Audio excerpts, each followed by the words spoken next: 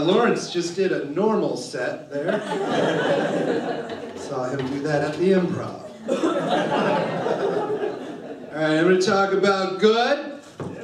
I think I press up or down. Looks like it's down. Good. This is an in-depth study on why positive moral ethics are superior in the 21st century in the United States of America, particularly New York, with a focus on Manhattan and an emphasis on the Upper West Side.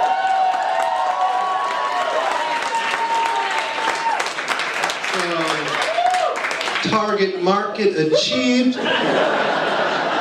Here we go. All right, now, I'm showing you a photo right now, probably the most iconic good versus evil photo you will ever see. Jesus versus the devil. This is what we think of when we think of good versus evil. Now, I'm going to change the photo real quick. You might not notice the difference. I'll tell you when I change it. This photo is actually changing, just so you know. Here we go. I changed it. Could you tell? I'll go back. Okay, now this is actually the original photo. This is the other photo. This is a different photo. It's hard to tell. Original, new. Original, this is a new one. Okay, Sylvester Stallone is probably the #2 goodest dude of all time. It's inverted.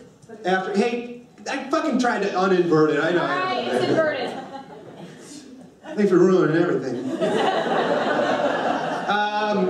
Anyway, okay, I think we get the pictures. This is Jesus as the devil. Now, really, this just made me think about the movie Over the Top, which is an important film about arm wrestling, truck driving, and love. Okay? Now, let's look at these things. Arm wrestling, that's a good thing.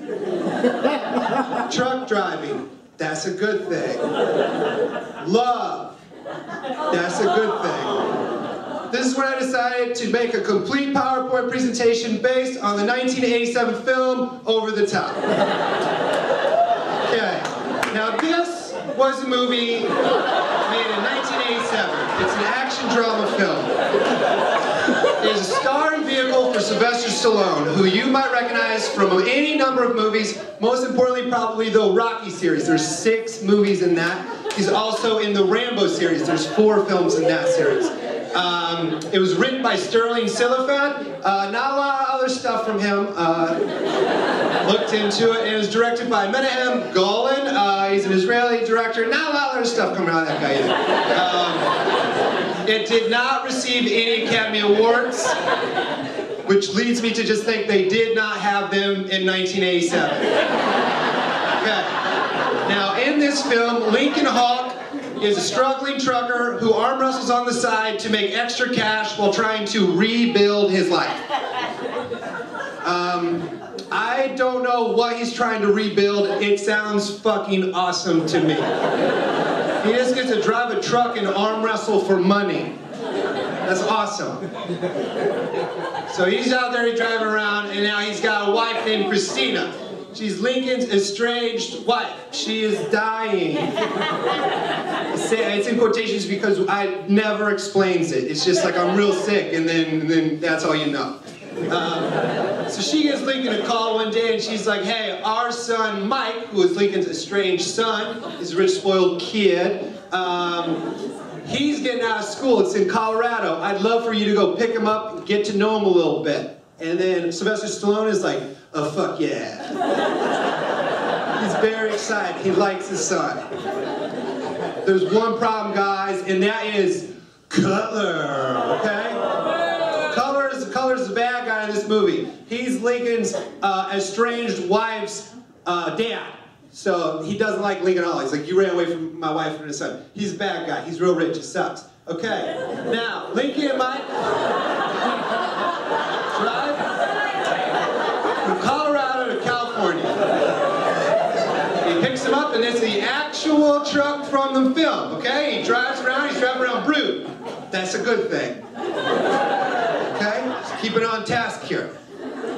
They get to California, and driving their first look, they don't know if they like each other or not. It's a little strange, but throughout this little film, it's pretty exciting. First 30 minutes, they get to like each other. He lets them drive. Look at their friends now. That's a good thing. That's so good. Father and son love each other, but they took a lot of time getting there. By the time they get to California, Christina dies. I know, that stinks. That sucks. That's her real grave. So she dies. Now Mike's mad at him. He joins Color's team and they say, get the fuck out of here. And Lee is so bummed out, so he does what any of us would do. He goes to Vegas to arm wrestle for money! USA, USA. I mean, this is not an easy tournament, guys. Mad Dog Madison's there, Harry Bosco, you got Carl Adams and John Grizzly. These are tough guys, not to mention the toughest guy, Bull Hurley. These are really tough guys to arm wrestle. It's hard, okay? Back in California, Mike finds a bunch of letters Lincoln had written him, but Cutler had been hiding. Yeah, letting him know, hey, my dad cares about me. I'm out of here. I gotta go catch up with him in Vegas. So now he heads to Vegas, Cutler goes to Vegas, and Sly's in Vegas. Everybody's in Vegas now. This is great. And this is John Gosling's probably in Vegas too. So yeah, they all hang out in Vegas. This is a part of my set. I want to take a step back and say that you can see here they're hanging out on set. They probably real good friends in real life, and I think that's real cool. I bet Sylvester gave him all sorts of Hollywood tips, which is really nice. I just wanted to let you guys know that I bet that he's a really cool guy. Okay, back on track.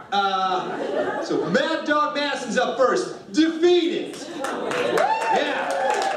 Harry Bosco, defeated. Carl Adams, defeated.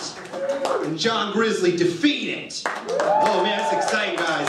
And now Bull Hurley's there. And keep in mind, Cutler and Mike are watching all these arm wrestling matches. And then get ready for this one, and they're like, oh well, he's probably gonna lose. Nope. Defeated, guys. Yeah. And after Cutler sees him defeat all these guys arm wrestling, he thinks, this guy's probably a pretty good person. I think he could handle his son. So he gives up Mikey and goes, yeah, you can go hang out with your dad who arm wrestles for money. He seems pretty cool. And then it's great. They both hug, and it's the end of the movie, and it's really fantastic. It's very exciting. Not quite done yet. I made a chart that is based on my interest level as I watched the film. And it was at 100% almost the whole time. Oh my gosh, just found I could do that. Real bummed out. Okay, you will see it was at 100% immediately when I knew I was watching a truck driving arm wrestling movie. So stoked. Now you see this peak here, it went up to 130% interest. That is the point where Lincoln and Mike work out on the truck as day breaks to Meet Me Halfway by Kenny Loggins. I could not get enough. Then back to just being happy as hell. As you can see, the movie received universal praise. 100%. 100%. Yeah. Critics, fans alike. Best film of all times, Peter Travers, Roy Stone. That's pretty cool. So that is, just staying on track here, a good thing.